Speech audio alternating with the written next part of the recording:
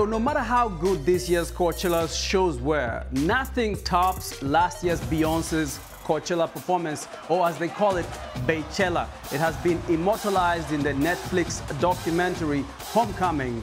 The film chronicles Beyonce's historic performance as the first black woman to headline the festival and her 8 months of rehearsals, including recruiting musicians and dancers from historically black colleges and universities.